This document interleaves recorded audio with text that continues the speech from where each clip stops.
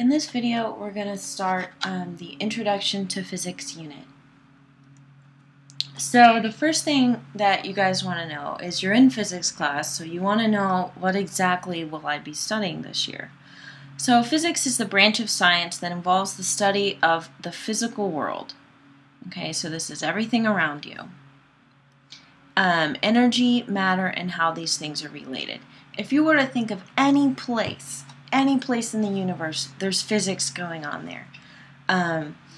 There's not always biology going on because biology is the study of life, and there's not always life everywhere, but there is physics everywhere. So physics is pretty crucial, and so that's why you take physics in high school.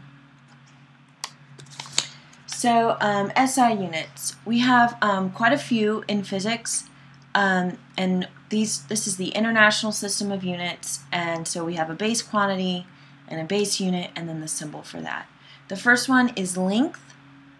You would use the length of a car or how tall you are, and the base unit for that is the meter, and the symbol is just a little m. For mass, this would be the mass of something, not how much something weighs, we'll get into this later, but the mass of something.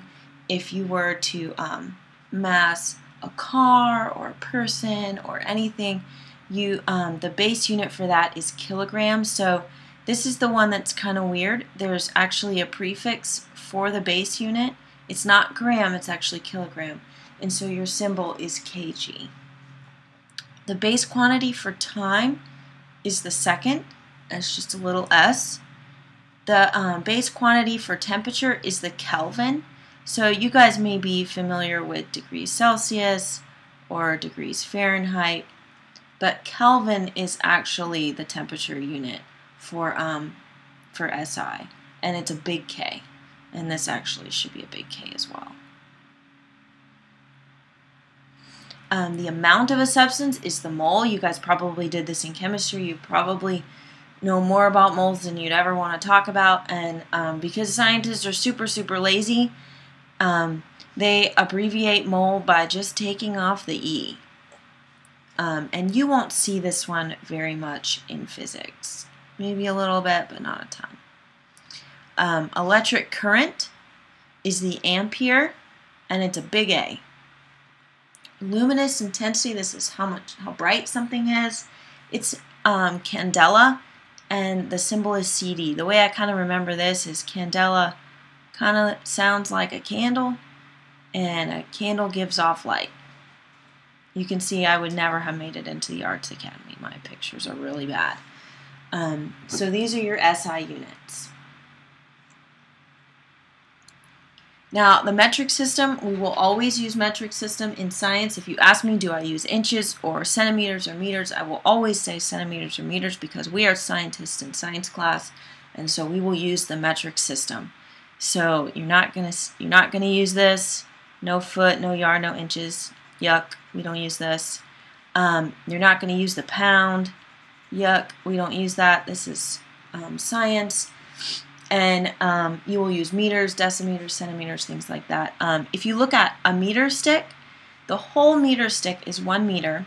Each of these little teeny tiny ones is a centimeter. And then one of these ones right here is a decimeter.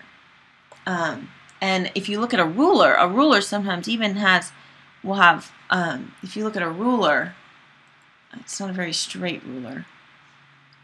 These will actually be the centimeters, and then the little ones will be the decimeters. And this is a ruler, where this would be a meter stick. And the reason we use metric, and the reason scientists use metric, is because it's really easy to convert between amounts. You'll do a lot of conversions. You did some of that in chemistry. And you just multiply or divide by powers of 10, and we will do more of this in the dimensional analysis video. So here we go. Here's our prefixes. This is a lot of stuff. Okay, and I put a bunch of them here that you don't usually use. Right here is where your base unit would be. Okay, so this is where you have grams, meters, whatever. And then anything above, anything that way, are things that are smaller than the base unit. And anything to the bottom are things that are bigger. Okay? Now, femto, these are things that are really, really small. Like the amount of iron in the ocean is in femtograms. It's really, really small. And we're not really going to use femto very much. But I put it on here just because it is. Look at this. This is ridiculously small. It's crazy. Pico. Pico is another that's really small.